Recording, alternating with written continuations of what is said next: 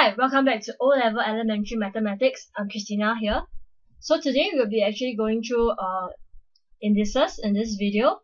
So for indices, there's actually many laws for indices itself. There's actually 9 laws to remember.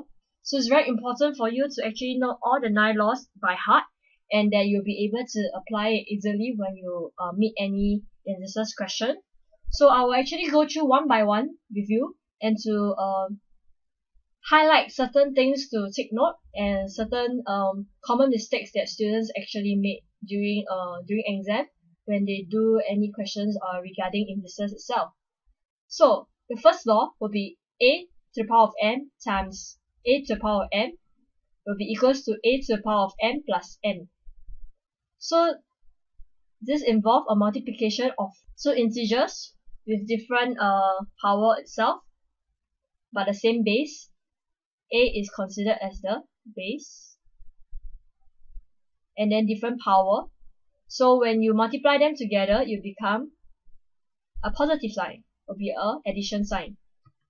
So the common mistakes made by students is that when a to the power of n times a to the power of m, they multiply them together at the power part, but this is wrong. So or they will make a mistake where they actually add them up together, a to the power of n plus a to the power of m, which is wrong too. So please do take note that of the different mistakes that is made by students. Going on, law number 2 will be a to the power of n divided by a to the power of m. So it will be equals to a to the power of n minus m. Law 3 will be a to the power of n bracket m. So you actually just multiply the power together to get a to the power of n m. Next, now this two is of different base. One is a and one is b, but they have the same power, which is m. So when you meet such cases, you just multiply a times b and bracket the common power. And this is not the same if it's a n times b n. It's not the same. Okay, so be very careful what the base is, what a and b is, and what the power is. Moving on, same thing, a over b to the power of m, you can separate them this.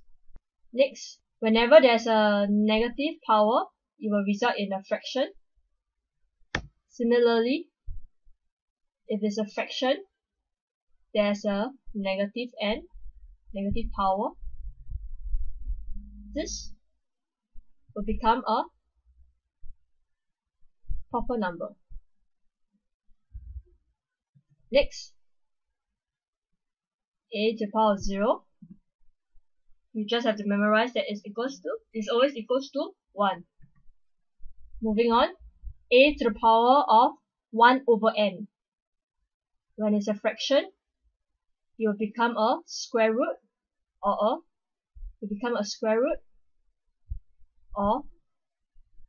cube root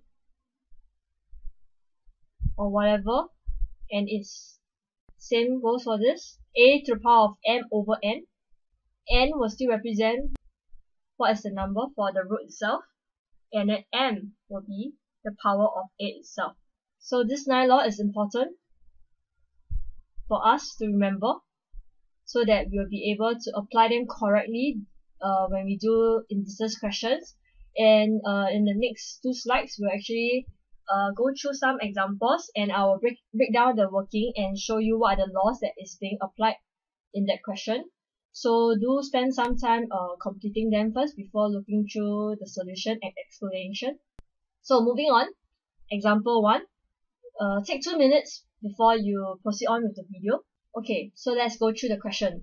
So because a to the power of negative 2 times a to the power of 6, law 1 will be applied. So it will become a to the power of negative 2 plus 6. So you'll get a to the power of 4 over a to the power of 5. Because it's a division, law 2 is a division, and because both base is the same, we apply law 2, and this will result in a to the power of 4 minus 5, where we will actually get a to the power of negative 1, and law 6 will be applied where there is a negative integer, and in this case our negative integer is negative 1, so you'll get the answer of we'll get an answer of 1 over a. Moving on, example 2. Take another 2 minutes to complete this example. It'll be much more complicated. Okay, let's go through the answer now. So the first part will be law 3 will be applied in this case, where it's negative 2 times 2, which will give us negative 4 here. And next, you will actually see a to the power of negative 4 times a to the power of 1 over 3. So we'll add them up together, where law 1 will be applied first. And if you realize there's actually a to the power of negative 5, so we'll actually apply law 6 here, and it will become a to the power of 5. And looking at this, since it's connected by positive, is connected by a multiplication, we'll actually apply law 1 again. Add them up, we will get a to the power of 4 over 3, and then we'll apply law 9 and write it nicely in what they usually suggest. So it's cube root of a to the power of 4. So this is the m, this is the n. I hope you get the answer. It's actually pretty simple, but you do take note the number of laws that actually being applied in this question is actually 4 of them, 4 laws in total. So it's very important for you to actually remember all the laws and apply them quickly in such question. This shouldn't take you more than 2 minutes. Shouldn't. Okay. So time management is important during O-level itself. So such simple questions should be easily completed within 2 minutes. So a recap, we have gone through the use of symbols, the use of standard form for the past 2 videos. And today we have went through indices. I hope that you will go back and memorize all the 9 laws by heart, so that you can, like what I've been focusing on is for you to apply them quickly and easily without having to refer to anything, and way that you can refer to it. So it's important for you to remember all the 9 laws. And with that, I'll come to the end of the video. Thank you.